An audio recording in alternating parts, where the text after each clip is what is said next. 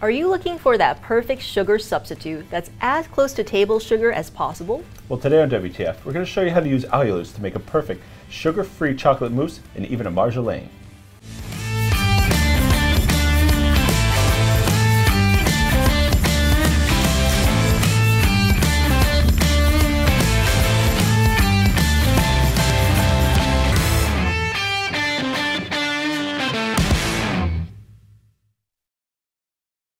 Hello and welcome to WTF, where we transform food here in the Modernist Pantry Test Kitchen. I'm Chef Scott Guerin. And I'm Janie Wang, one of the owners of Modernist Pantry. Now, here on WTF, every Tuesday we cover unique ingredients, techniques, and show you recipes and demos that you can do in your own kitchen. So remember, subscribe and ring the bell and you'll get notified of our content when it comes out. And today we're really excited because we're introducing a new sweetener to our line of sweeteners. And this product is called Allulose, so it has a lot of rapidly growing popularity for its similarities to sucrose.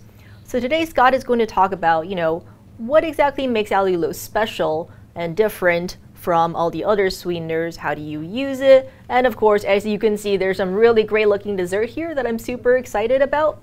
So we're going to jump right into it. So Scott, why don't we start with, we already done a whole episode on sweeteners. Link in the description below if you want to watch that episode.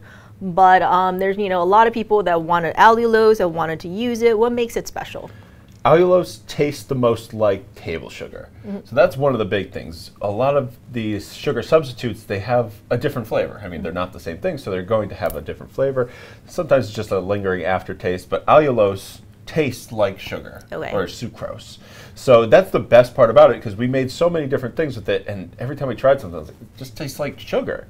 And with that, it has, 0 calories. It does not affect you the same way sugar does, so it's great for people who have, either diabetes or just watching their sugar. So these are really good things to look at, and it tastes like sugar. So you get that.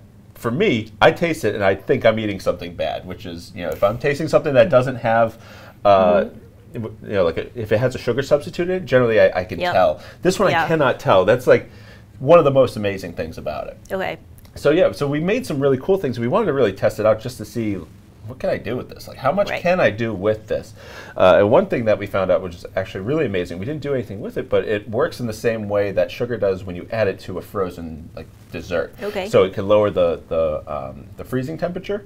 So when lowering the freezing temperature, you get a better scoopability and things like that. So it works just in the same way that like a corn syrup would in that. And if you take it and you do 70% allulose to 30% water, you can then have like the same kind of corn syrup texture, and you can make it, some syrup at home for yourself. You can even make like simple syrups. All sorts of things can be done with this, and it's so easy to use, and it tastes like sugar. That's like the biggest thing.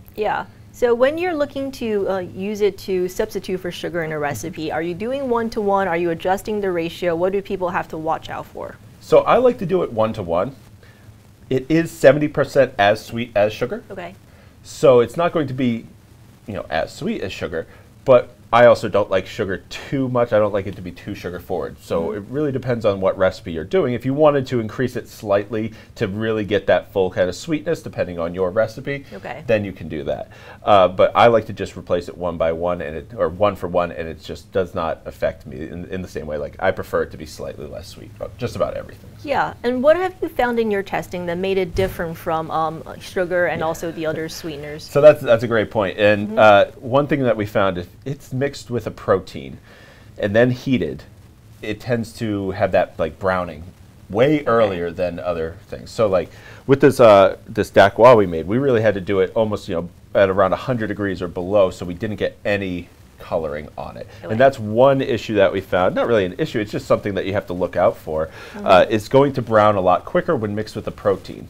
Now, when we heated it in syrup form, we got up to like 300 degrees. So really not sure why is that Maillard reaction is happening at such a low temperature. But also another cool thing about that is that it was getting the same flavors of a caramel at low temperatures, 150 degrees. So you could probably potentially do something that's really caramel forward, and it tasted like a sugar caramel. So that's also really cool. But yeah, just watch out for that if you're mixing it with egg whites or anything like that. Super low temps. Just basically dry it out rather than cook it. Great. Well, I'm excited to talk about today's recipes because they look so good. What do we have here?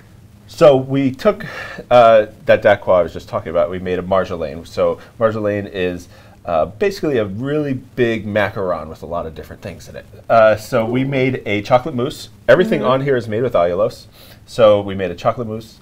We made a buttercream. The buttercream has toasted hazelnuts and almonds in it, so it's really rich and really flavorful.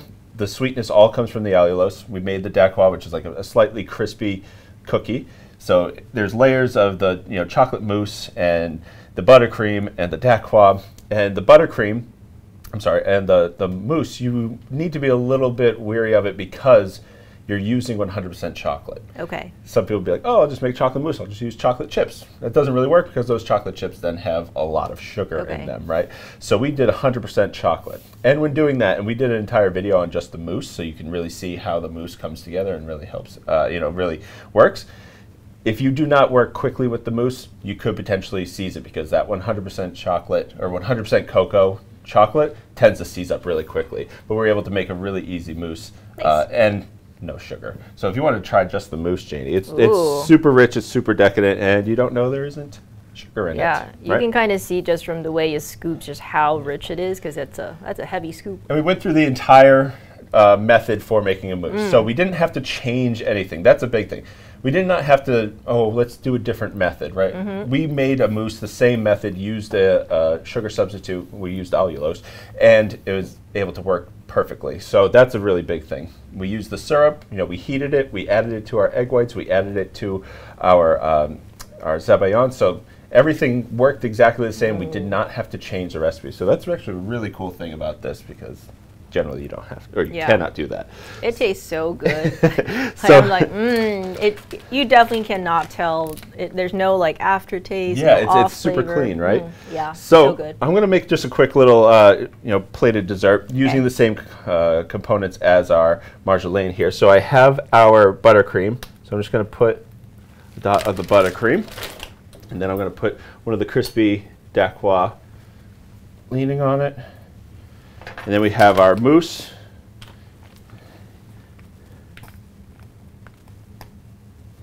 There we go. And then I'll place another one. So just a simple plated dessert. We can go back and forth with these.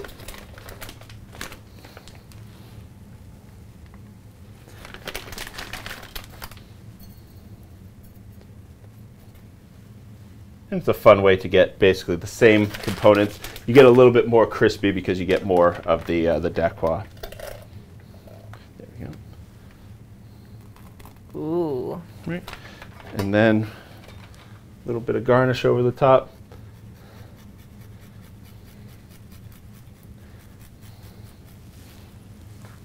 And whipped cream. And this is just whipped cream with no sugar in it, which you could add the allulose. For a really simple dessert, you can get all these flavors, all with that dacquois, and all of it made without sugar. Yeah, and that looks beautiful.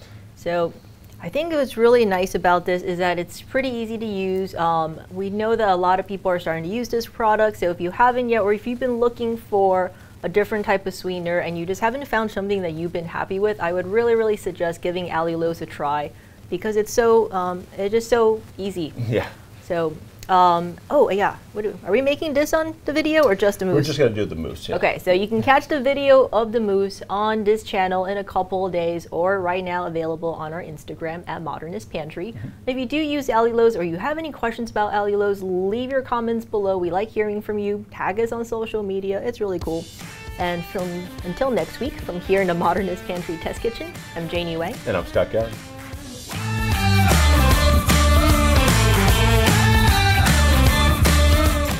Thank you so much for watching, and if you haven't already, like, comment, and subscribe, and hit that bell so you get notified when we drop a new video. To get today's recipes and all of our recipes, remember to go to blog.modernistpantry.com where you get recipes, ask a chefs, tips and tricks, and more. And if you haven't already, tell a friend so they know what's going on here at WTF. And as always, to get any of the ingredients you saw today, you can go to modernistpantry.com to shop. And until next time, we'll be here in the test kitchen, helping you create memorable and magical experiences.